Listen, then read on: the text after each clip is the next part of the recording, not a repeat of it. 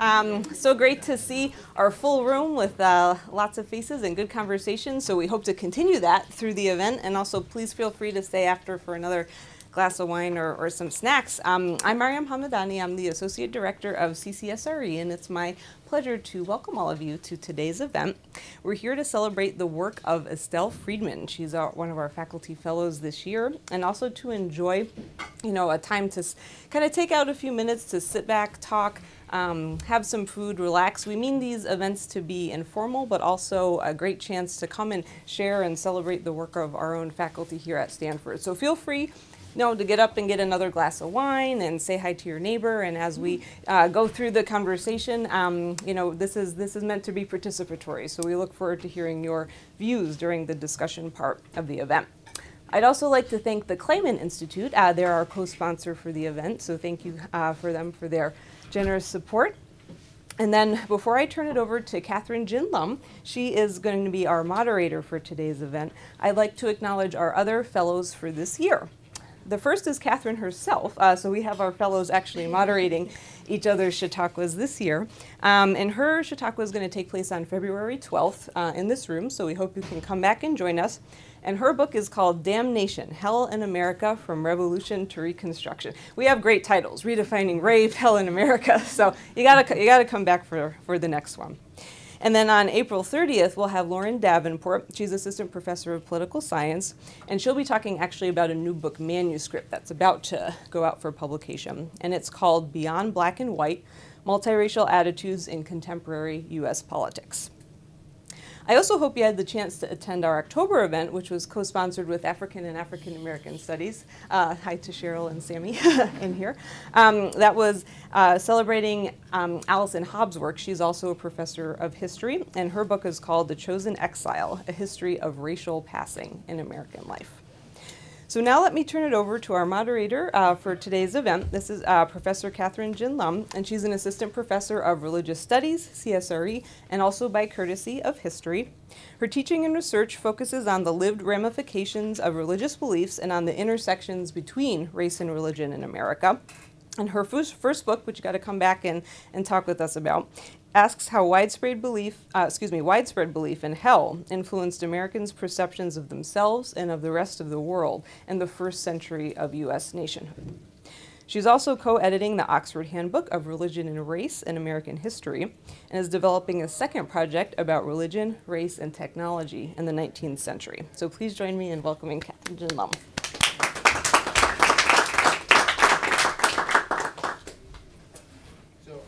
Thank you, Mario. All right. So I am deeply honored to introduce Estelle Friedman, Edgar E. Robinson Professor in U.S. History, and her stunning and important new book, Redefining Rape, Sexual Violence in the Era of Suffrage and Segregation, published in 2013 by Harvard University Press. Professor Friedman hardly needs introduction. Diminutive stature aside, and I can say that since I'm even shorter, Estelle is a towering figure in women's history and feminist studies. She received her PhD and MA in history from Columbia and her BA in history from Barnard. Stanford has been lucky to have her here since 1976. She co-founded the program in feminist, gender, and sexuality studies here and has received many teaching awards at both the undergraduate and the graduate levels. Professor Friedman has also been awarded numerous national research fellowships and prizes. Redefining Rape is just the latest in a series of seminal books, including My Desire for History, Essays on Gay, Community, and Labor History, which won the John Boswell Prize from the Committee on LGBT History at the American Historical Association in 2013, The Essential Feminist Reader, Feminism, Sexuality, and Politics, No Turning Back, The History of Feminism and the Future of Women, which was a Choice Magazine and Library Journal Editor's selection for Best Academic Books of 2002, Maternal Justice, Miriam Van Waters and the Female Reform Tradition, which won the Sierra Prize from the Western Association of Women Historians in 1996, Intimate Matters, A History of Sexuality in America with John D'Amelio, which was a notable book of 1988 in the New York Times Book Review, and Their Sisters' Keepers, Women's Prison Reform in America, which won the Hamilton Publication Prize in 1979. Redefining Rape has also been sweeping the prizes, winning the Darlene Clark Hine Award from the Organization of American Historians in 2014, the Emily Toth Award from the Popular Culture Association and American Culture Association in 2014, and the Frances Richardson Keller Sierra Prize from the Western Association of Women Historians in 2014. It's been covered in The Guardian, The Daily Beast, the London School of Economics Review of Books, the Los Angeles Review of Books, Salon.com, and the SF Chronicle, among other outlets. It isn't hard to see why the book has met with such acclaim. One might say it's timely, pointing to recent headlines like Lincoln University President Robert Jennings' statement about how women allege rape when sex, quote, did not turn out the way they wanted it to turn out, to the spate of recent accusations against Bill Cosby. And obviously, the issue is incredibly pressing on college campuses. Just yesterday, I read the story in Rolling Stone about rape culture at UVA. I don't know how many of you have seen that, but it's just horrifying. But of course, what's so powerful about redefining rape is that it isn't just relevant because of recent news, but because it makes a bold claim about the centrality of rape to the very definition and redefinition of citizenship in the United States. Defining who could and who could not consent to sex had crucial implications in a nation that was supposedly based on consent, the consent of the governed. So Professor Friedman shows how historically white men defined rape narrowly in order to shore up their own political power, offering up a stereotype of a chaste white woman victimized by an aggressive male stranger, usually defined as black. By redefining rape beyond this stereotype, expanding who could count as victim and aggressor, what kinds of situations constituted rape, and who could benefit from legal protection, women and African Americans challenged the power of white men to control their bodies and the nation. Redefining rape is remarkable in its use of a wide range of sources, from legal documents to newspaper articles and images, and in the intimate and often heartbreaking stories that it offers amidst a sweeping history that takes us from the colonial era to the present. I mean, it's even more than the subtitle claims. So, and what I really appreciated too about the book is its sensitivity not only to the gains, but also to the costs and the compromises of redefining rape. So on page 254, Professor Friedman describes, and these are her words, a central dilemma within the modern politics of rape: how to extend the legal protections enjoyed by white male citizens to African American men without undermining women's rights to legal protection. Throughout the book, Estelle masterfully illustrates this dilemma, showing the deep intertwining of race, class, and gender in the politics of rape, and how progress in one arena could lead to setbacks in another. Acknowledging that some white women made false accusations did help break down assumptions about black men as sexual threats, she writes on page 273. But at the same time, it contributed to a larger cultural trend toward dismissing women's charges against either black or white men. Professor Friedman also shows how when rape and race were disentangling, class played an important role, in her words, as the measure of which women could refuse to consent to sex. So it's a very complicated story, but it's one that's told so very clearly and so very carefully. It does not shy away from politics, and yet it isn't polemical. It's provoked a number of questions for me. I'm very interested in how the various different groups jockeying for power both could and could not form alliances, and in how deeply entangled their interests could be. I'd love to hear more about women who did not want to redefine rape, and also about the relationship between interracial rape stereotypes and intraracial rape allegations. And I'm sure that the audience has loads of questions too, so I think we'll probably have a lively discussion later on. But first, let's hear from the author herself. So please join me in welcoming Professor Estelle Friedman to the podium. Thank you. Thank you. Hi. Thank you very much for that wonderful introduction and for sort of stealing some of my talk, but inadvertent, but what are you going to do? There's some lines you just have to repeat, right? And thank you all for coming to talk about the book. I especially want to thank Heidi Lopez for organizing the event so well, Catherine, of course, for moderating today. And I know that many of you have the book, some of you have read some chapters from it, but I am not assuming that you have all gotten through any of the assigned reading or the recommended reading. So I'm going to use my time to give you an overview of the project and then to select from some of the material that I did highlight in those chapters, but also some from other chapters that I had not mentioned. And Again, some of you will be familiar, some of this will be new. And to echo some things that you said, Catherine, I have to acknowledge that we are living in a moment of particularly intense scrutiny about the meaning of sexual violence, both legally and culturally. And indeed, as I was writing this book, over the last 10 years, it just seemed as if the daily news was replete with stories about redefining rape. And there were the child abuse scandals. There were other kinds of rape scandals, Strauss-Kahn. There's the revisions of policy that I'll mention later. And in the last chapter of the book, which was going to be an epilogue, but then wound up being a whole chapter, I bring the story up to date. So it does stretch. There's the introductory and last chapter, really not much original research, a synthesis of other work. But really what the book is trying to say is this isn't new. The effort to redefine rape has a long history. And I want to go back and talk about it because that history is relevant for what we're doing today. And we need to learn it to not repeat some of the mistakes, but also to understand how we've gotten to this construction. And, you know, again, to repeat something that you said in the introduction, a lot of the history that I write about has been driven by women's rights and racial justice advocates who challenged the then dominant definition of rape in American history, and I'm saying really in the early America, in the 19th century, in the early 20th century, which was that rape was understood as a brutal attack on a chaste white woman by a strange man, typically considered to be an African-American man. In narrating efforts to change that definition, to expand it, to take it apart, I feel like I highlight three themes throughout the book, which I'll talk about at the outset. First, the historically fluid definition of rape. Second, its relationship to citizenship. And third, the historical context in which legal changes occur, as well as the limitations of those changes.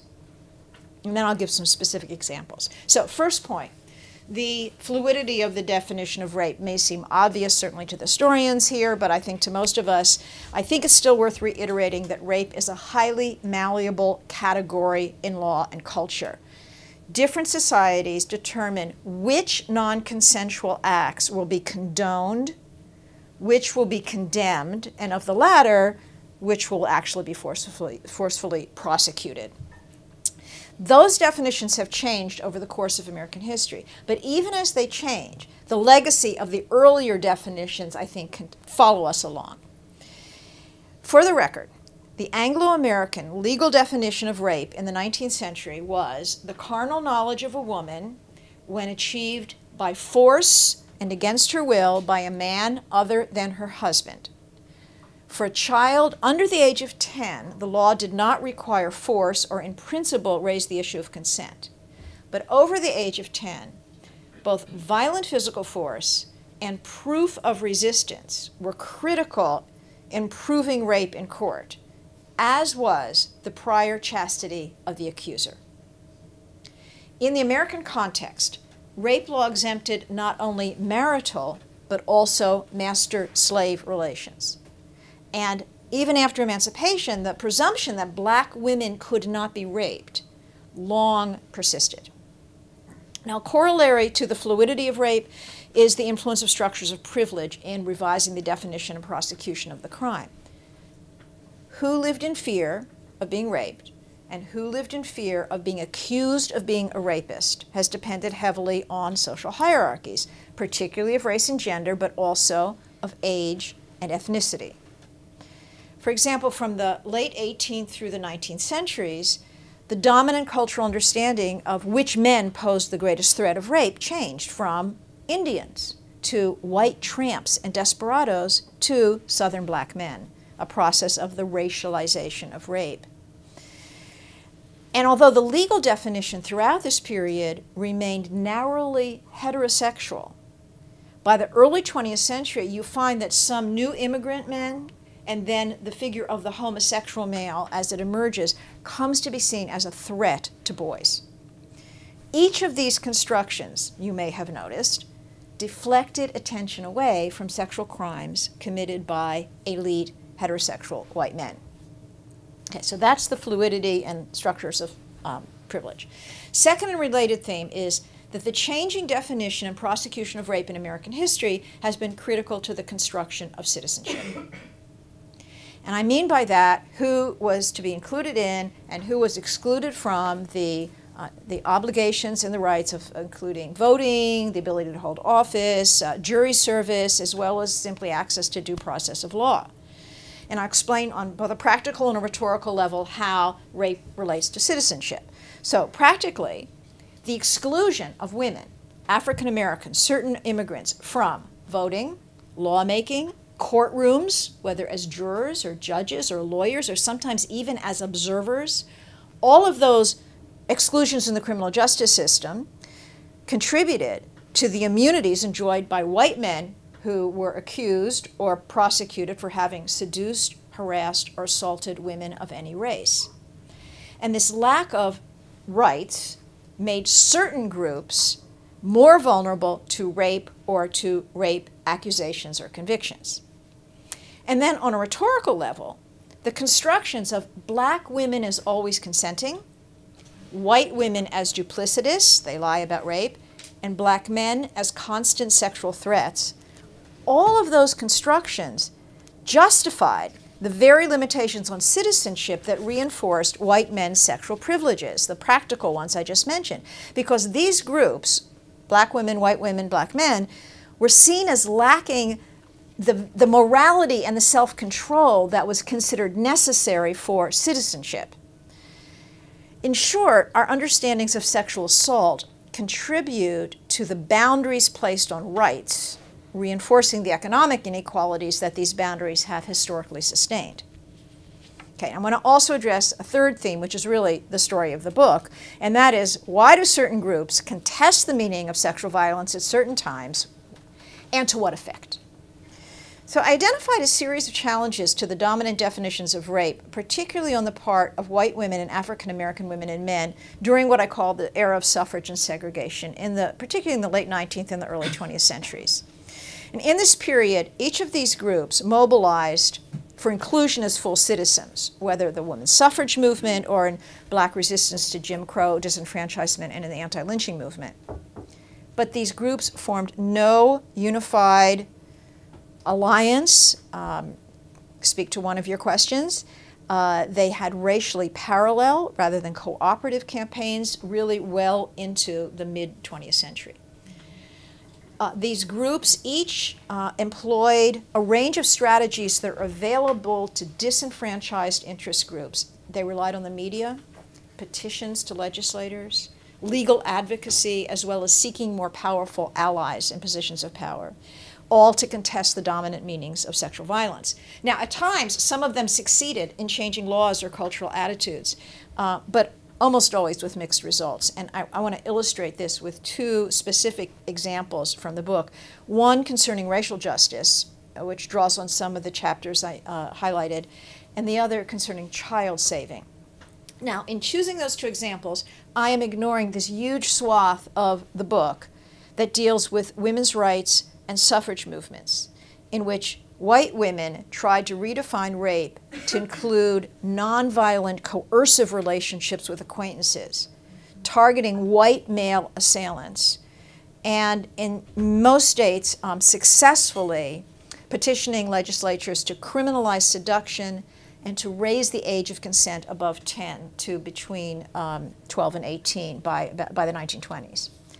But rarely did these white activists address the racial construction of rape that dominated popular and political discourse during this period. Black women and men faced far greater challenges in undermining the racial construction of sexual violence because that's how deeply the racialization of rape had taken place by the turn of the 20th century. The views that black women had no moral virtue to defend, that black men posed a constant threat to white women's purity, justified the exclusion of African Americans from full citizenship after emancipation. Now, I'm well aware, as I should note, that this idea of the rapist as an aggressive black man does not originate in the late 19th century. It's much earlier in the colonial period. I mentioned in the book, and I think you may have read this part, in 1765, an index to the laws of the Maryland colony read, "Rape, see Negroes." Though not yet considered a threat to all white women, African American men were already more likely to be convicted and executed when accused of rape than were white men.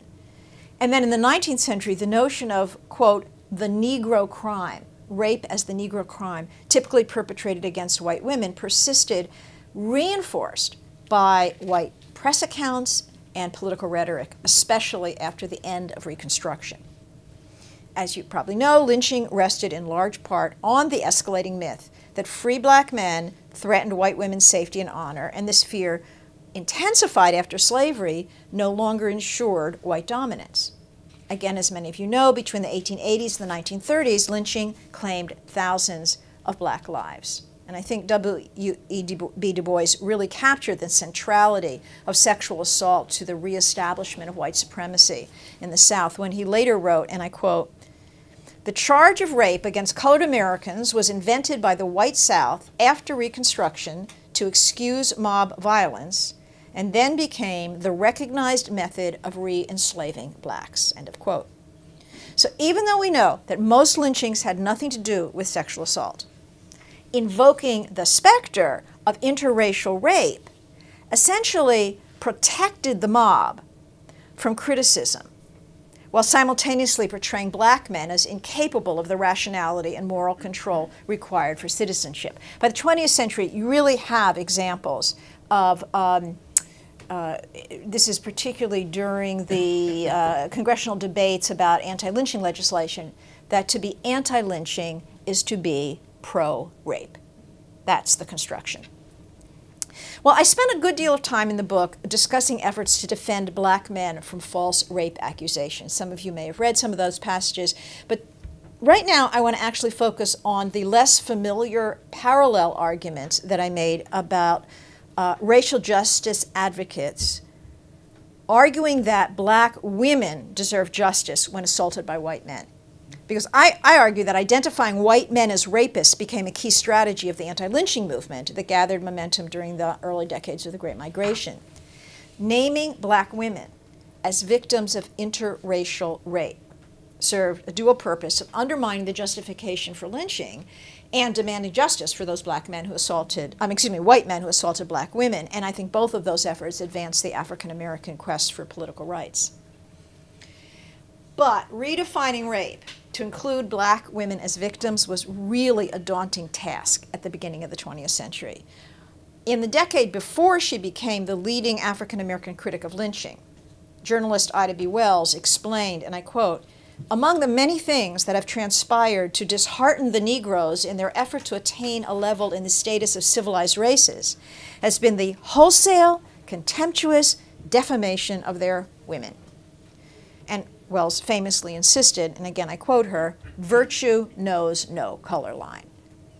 The northern black women's clubs that she inspired rejected the dominant white cultural belief that African American women willingly engaged in promiscuous sexual relations and thus could not be raped. In the 1890s, these club women initiated a quest for sexual respectability among middle-class black women, and they called for a single standard of justice. To give an example, Florida Ruffin Ridley, writing in the movement journal, The Woman's Era, "We read with horror of two different colored girls who have recently been horribly assaulted by white men in the South. We should regret any lynchings of the offenders by black men, but we shall not have occasion. Should these offenders receive any punishment at all, it will be a marvel." Along with these black women's club members, the black press took a leading role in exposing the double standard of justice in rape cases. And this is a time when the majority of newspaper accounts of rape in the white press, and I counted, the majority of them named black men as rapists. At this time, the black press began to point out this disparity, publicizing the underreporting of white on black rape.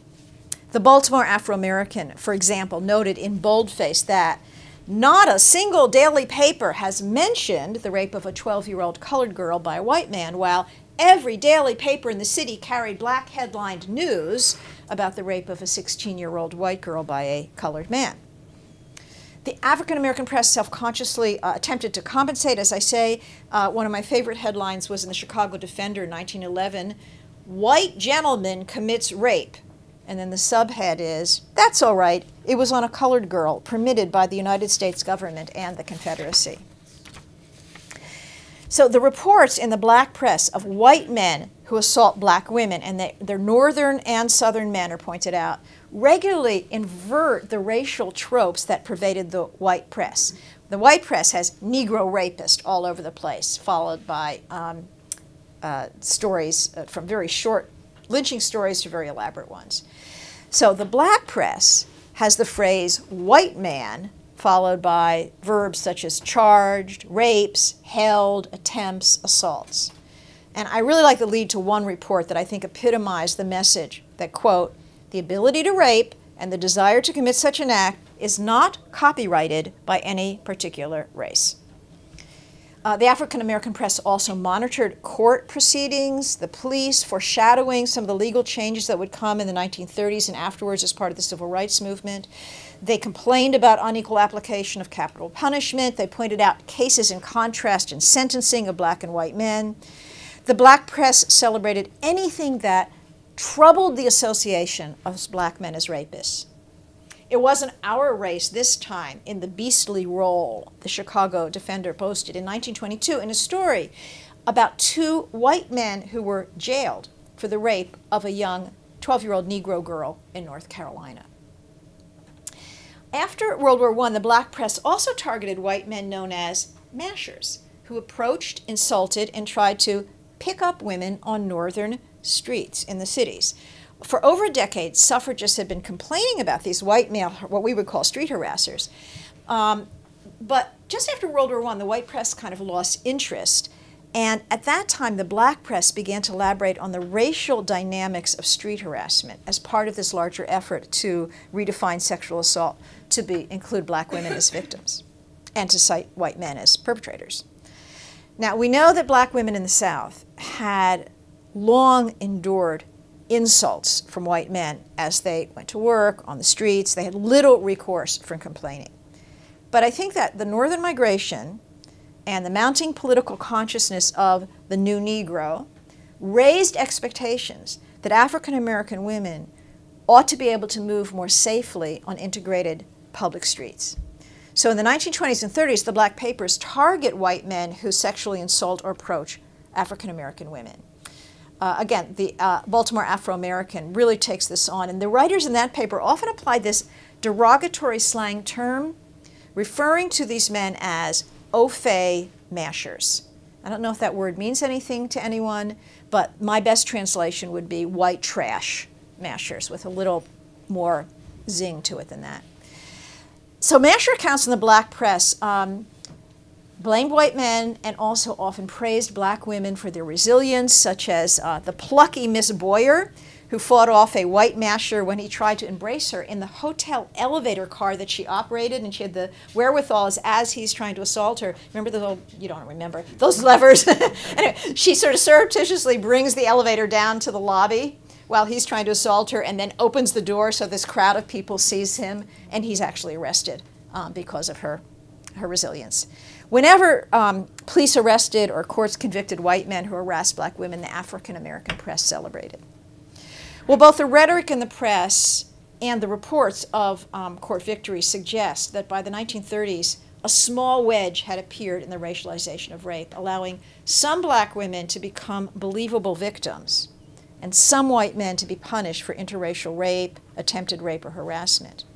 And as I've said, naming these white assailants served the larger goals of the anti-lynching movement, simultaneously empowering African American women's quest for respectability and sexual safety. I would say there are some limits, and this gets to another one of your questions, in that I noticed in the press the more attention to white assailants of black women, in some ways less attention to intraracial black rape, which had been a focus as well in the black press. Okay, there's one other example I want to share with you, which is the identification of certain men as sexual threats to boys in the 20th century, which is less well known than the racialization of rape, but similarly, I think, contributed to contracting possibilities for citizenship. Concerns about the sexual vulnerability of boys. These emerged within the complex context of progressive era reform in the early 20th century. And this is, there's a range of, quote, reforms from child-saving impulses to immigration restriction. And it's also the period of the emergence of what I've called sexual liberalism as a kind of loosening of the purely reproductive nature of sexuality. By recognizing boys as objects of sexual seduction or victims of assault, doctors, jurists, social scientists at this time contested the long-standing Anglo-American definition of rape as only heterosexual, as only a heterosexual crime. And it's sort of a foreshadowing of what will become gender-neutral rape laws. You get the first calls for those. At the same time, though, sexually vulnerable children began to supplant adult women in the discourse of sexual assault, while immigrants and homosexual men became increasingly associated with child predation. While African American men were overrepresented in rape prosecutions, they were rarely charged with sodomy, perhaps because of cultural associations of black men with hypermasculinity rather than with effeminacy. Rather, certain foreign-born men became associated with perversion, reflecting in part the nativist sentiments that contributed to the enactment of immigration restriction in the 1920s. And then after the 1930s, during a series of panics over child sex murders, the newly emerging figure of the male homosexual began to replace the immigrant sodomite as the primary sexual peril for boys. Sodomy law was critical to this process, again, since rape law covered only heterosexual relations. Sodomy law had seldom been used to punish consensual relations in the 19th century in America. But sodomy statutes did allow the prosecution of non-consensual sexual acts, particularly if they used force, and often the charges included relationships between a man and a youth or a boy. So sodomy law served as a kind of unofficial age of consent mechanism for male-male relations. And at the turn of the 20th century, in the context of concerns about urban vice, the vulnerability of children, immigration, arrests for sodomy, particularly involving cases involving minors, increased in American cities all over the country. And at first, the expanding discourse on sexual relations between men and boys often targeted recent immigrants. We know that the demonization of foreigners as sexually immoral had originally focused on women as potential prostitutes, particularly Chinese, Jewish women, or on Jewish and Chinese men as pimps and traffickers. But concerns about immigrant immorality included same-sex relations as well. So, for example, on the West Coast, nativists warned that the Chinese would bring paganism, incest, and sodomy, as well as miscegenation, to America. In 1909, a California physician who treated several teenage boys for rectal gonorrhea blamed their condition on what he called sodomistic practices and claimed that, though these were once rare, again I quote, since the influx of foreigners from those countries where unnatural practices are common, more cases are now seen. Attributing to immigrants a penchant for sexual perversion, I think drew upon the ideas of the early sexologists, such as Richard von Krafft-Ebing, whose theory of racial degeneracy associated perversion with primitive classes, primitive races, and poor immigrants. In the 19th century, American newspapers had rarely reported on sodomy cases. But during the Progressive era, the press began occasionally exposing queer subcultures in covering episodes such as a 1912 Portland, Oregon sex scandal. This is a crackdown in which dozens of predominantly white middle-class men were arrested for sodomy, some of them socializing at private drag parties. Even though the youngest was age 19, the press and the court highlighted the danger posed to youths. Some Oregon politicians called for harsh punishment, including the sterilization of perverts. And one Portland resident suggested that authorities were being too lenient with the arrested men. This is in a letter to the editor of a local paper. The writer stated that, quote, "If these degenerating practices were committed by Greeks or Hindus, there would have been calls to drown them in the Willamette River." Well, in fact, Greeks and Hindus were more likely to be seen as perverse male predators. Greek immigrants represented less than 1% of the population of Portland in the beginning of the 20th century, but they appeared in over 11% of the arrests in the 1912 sex scandal. Authorities became particularly alarmed about, quote, "immoral boys who pander to the passions of vicious Greeks." And this association could go back to Mediterranean cultures that allowed some physical and even some sexual contact among men, or because of the skewed sex ratios among certain immigrant groups where there may have been more same-sex relations tolerated. Male immigrants from Greece, Italy, like those from China and South Asia, may have had a reputation for same-sex relations. But whatever the source, the insinuation of perversity could have serious implications, including eligibility for entry into the U.S. and ultimately the possibility of citizenship. In the early 20th century, sexual perversion itself was not an explicit ground for excluding immigrants, but officials found other ways to deny entry if they suspected people. So, for example, a doctor examining a young Greek man in 1912 warned against admitting those with deformed genitals because they, quote, "may be sexual perverts." The 1911 U.S. Immigration Commission report on the traffic in women called for stronger restrictions, quote, "applied with even greater rigidity in the case of men." And immigration officials lamented the fact that so-called moral perverts were not specifically excluded by the law. You know, I wonder if the restrictive immigration legislation that took effect in the 20s could have diffused some of these concerns. But beginning in the 30s, a full-blown moral panic over the threat posed to children by adult men led to a spate of new laws, specialized institutions to treat their so-called uncontrolled desires. And the ethnic child predator gave way to the sexual psychopath portrayed as a white man who needed psychiatric attention rather than prison. By the post-World War II era, when gay male urban cultures became more vibrant and more visible, the image of psychopathic homosexuals who threatened young boys helped to fuel anti-gay hysteria and sent some of these men to psychiatric prisons with indeterminate sentences. And I think this reconfiguration suggests how heavily the redrawing of boundaries in the name of protecting children depended on changing perceptions of larger social threats. Like the demonization of African American men as violent rapists, the associations of certain immigrants and then of homosexual males with child abuse clearly masked other forms of assault committed by native-born white men, including heterosexual rape and incest. And this history, I think, helps explain why, by the end of the 20th century, for example, in the 1970s, in response to Anita Bryant's Save the Children campaign, rejecting the association with child predators would become so important to the gay rights movement.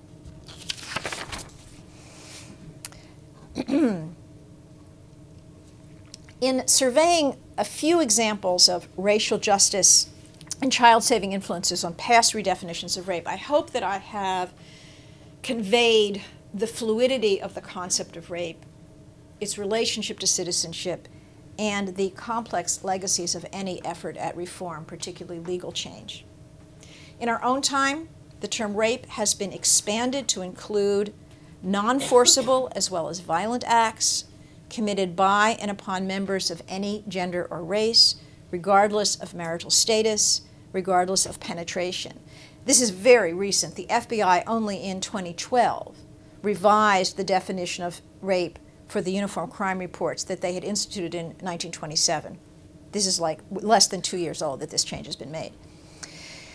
In addition, men who once enjoyed immunity from prosecution by virtue of their social status, such as clergy, teachers, coaches, now at least face closer scrutiny about their abuse of girls and boys and young men and women.